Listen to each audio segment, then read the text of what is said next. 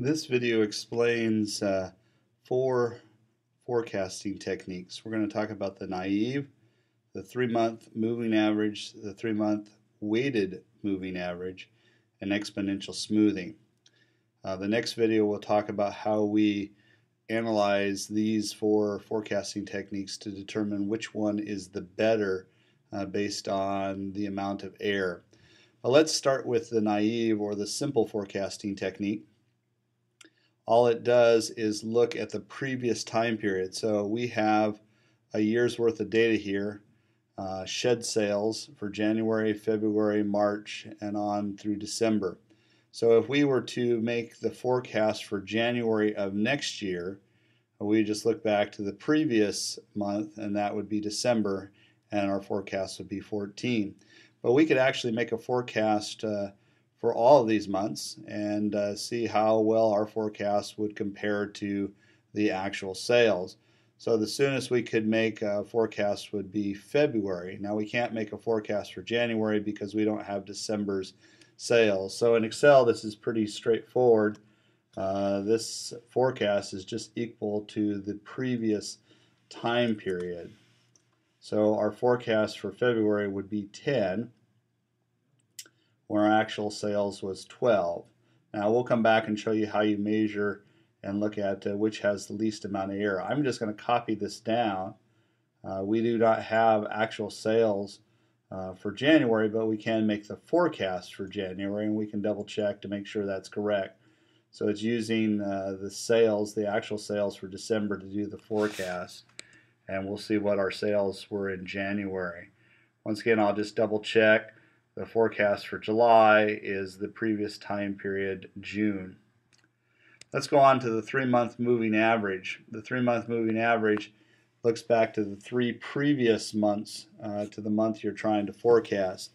So we need 3 months worth of data. If this was 4 months, 4-month moving average, we would need 4 months. If it was 2 months, you would only need 2 months. So you just go with whatever they tell you in regards to the homework or the exam. So the soonest we could make a forecast would be April, because we need January, February, and March. So what we would do here in Excel, instead of just adding them up and dividing by 3, I can actually bring up a function Excel. Average is the function, and in parentheses you then highlight. So we want to highlight January, February, March for our April forecast. Now, a mistake that some students make is they include the actual sales for April, but you can't do that if you're trying to do a forecast. That'd become clear if you're trying to make the January. You can't include the actual sales for January. We would include December, November, October. So you need the 3 previous months to the month you're trying to forecast, or the time period you're forecasting here. And so we can now copy this down. And once again, you'll want to kind of double check. Let's simplify this here, and we can reduce this down to no decimal places. Probably would be the best bet from a forecasting model. So we can click on here. The forecast for October is averaging September, August, and July, so it appears that it's doing correctly. Let's do the 3-month weighted moving average. Now this is a little bit different in that we want to give a heavier weight to the most recent time period. We will always tell you what the weights are, or if they don't, you can simply do 3, 2, 1. So if it was a 4-month moving average, 4, 3, 2, 1. But on your homework and on the exam, we'll always tell you what the weights are. And so in this case, we are going to use the 3, 2, 1. And so we literally have to put out the problem here. So you want to make sure that it does this correctly. So use lots of parentheses. We're going to take, so we're going to do, the soonest we can do a forecast is April, because we need 3 months worth of data. We're going to take March, and we're going to times it times the weight of 3. We're going to give it the heaviest weight. We'll add to that then February, which we're giving a weight of 2, and we'll close parentheses, and then we'll add the last one. We can just put that directly in because that was given a weight of 1. So 1 times January sales would just be that number. The key here is that you need to divide by the sum of the weights. So I'm going to make sure I'm going to insert parentheses around all of the addition to make sure that that's done first. So we multiply by the weights, we add then up those numbers, and then we finally divide by the sum of the weights, which in this case 3 plus 2 plus 1 is 6. So always remember to divide by the sum of the weights, not 3. Even though we have 3 time periods, it's the sum of the weights, whatever the sum of the weights would be. And that would give us a number. Now we can actually copy this down. Ideally, in Excel, what would be the better way to do this is actually to put the weights somewhere and then reference the weights. And so then you could change the weights and these numbers would automatically change. I've chosen to just to hard code these in. So we'll take a look at this. Let's format it. So once again, we'll get rid of the decimals just to make it a little bit cleaner looking. Okay, the last technique is called exponential smoothing. Exponential smoothing tries to take into account smoothing, but it also tries to take into account how well you did on your forecast. So it's probably the most advanced of these 4 techniques. The formula, actually, what you do is you calculate the forecast error, and then you multiply that times a beta to figure out, or an alpha, what they're calling an alpha, an exponential smoothing. Just like the weighted average will give you the weights, we'll also tell you what the alpha is in this case. In regards to interpreting the alpha, the higher the alpha, so it's anywhere between 0 and 1. It's a smoothing constant. 1 usually indicates that they believe that the data is going to change pretty dramatically. Most often you see alphas such as 0.1, 0.5, 0.7.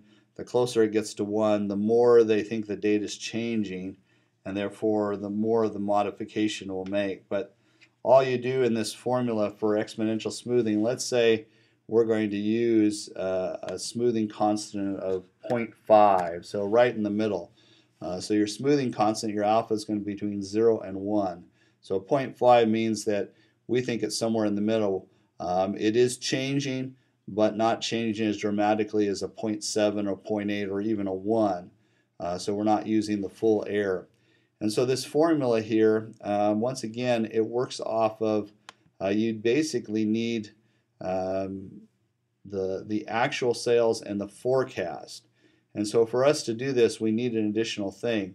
For exponential smoothing, we also need to know what the forecast for January would have been. And we could start immediately with January and work our way all the way down to January of next year. So you need to know both the forecast for a time period and the actual sales to give yourself a starting point. So let's say that our forecast for January was 10. So we're going to just give you that. So we'll give you the alpha, the exponential smoothing constant, and the forecast. So then we could do then for February, because you need both the actual and the forecast from a previous time period. And what this is that you simply take the previous forecast, which in this case is this 10, as we told you. So that previous forecast for January was 10, and we're going to add to that then what our error was. But the first thing we do is we multiply that error times the alpha, in this case the 0.5 that we talked about, the smoothing constant. Now I can reference this cell, but I'm just going to build it right into the formula. And we're going to times it times, then what it is you take the actual sales, in this case the 10, minus the forecast. So in this case, it's going to give us a zero error. We were right on. So it's going to add nothing to the previous forecast. So our forecast for February is 10. Now let me show you how we proceed from here.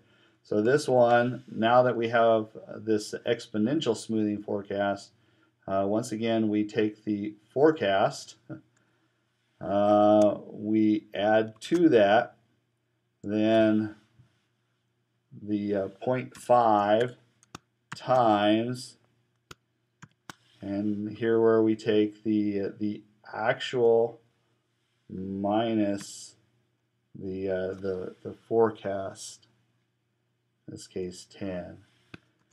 Now I should be able to copy this formula down, and we'll double check to make sure that it did it correctly, and I can get all the way to January. So let's look at January in this regards. So January took the forecast for December, which was 19.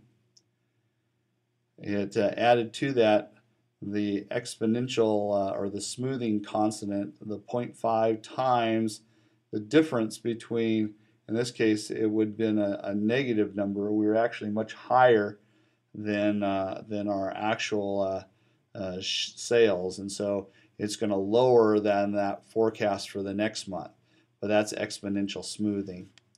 So it appears to have done it correctly. Now once again we can clean this up. You'll see that exponential smoothing, the decimal places keep getting larger and larger because of we're looking back at our errors and how accurately we're forecasting those.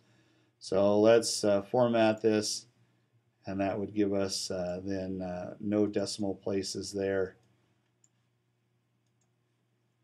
And there you have it. So once again, let's go back and quickly review these 4 forecasting techniques. The naive or the simple approach just looks to the previous time period. So the forecast for February, it only requires one previous time period to do that forecast. The forecast for June is just what it was in May. The 3-month average, depending on how many months you're averaging, in this case 3 months, it needs 3 previous time periods, and we simply average those together. So this here for August, if we click on it, it averaged July, June, and May. Just average those together. The 3-month moving average will give you the weights. In this case, we decided the weights are 3, 2, 1. So the key is that you make sure that you give the most recent month the heaviest weight, not reverse. So July gets the weight of 3. We multiply June by the weight of 2, and May is by a weight of 1, and then we divide by the sum of the weights, not by 3, the number of time periods, but by the sum of the weights. Just make sure you apply the weights correctly and divide by the sum of the weights. Last one is exponential smoothing. It requires 2 things. It requires actual sales, or your actual indicator, and then a forecast for that same time period. So in this case, if we gave you the forecast and the actual sales for January, we could do a forecast for February. And what it does is it takes into account the actual forecast and adds to that any amount of error times some exponential smoothing constant, the alpha. In this case, we're saying it's somewhere in between. So it can be between 0 and 1. 1 indicates that they expect changes, a lot of changes. And so it's going to magnify out that error more dramatically. So we can come down here and look at September to show you what we mean. So we used the forecast for August, and we added to that what the difference was, the error. So here we were 7. We were 7 under. And we multiply that by our 0.5, and then we add that to our forecast, and that becomes then our forecast for September 26. So that concludes this video. The next video we'll talk about how we go about measuring error for these 4 techniques. You do not have to know how to do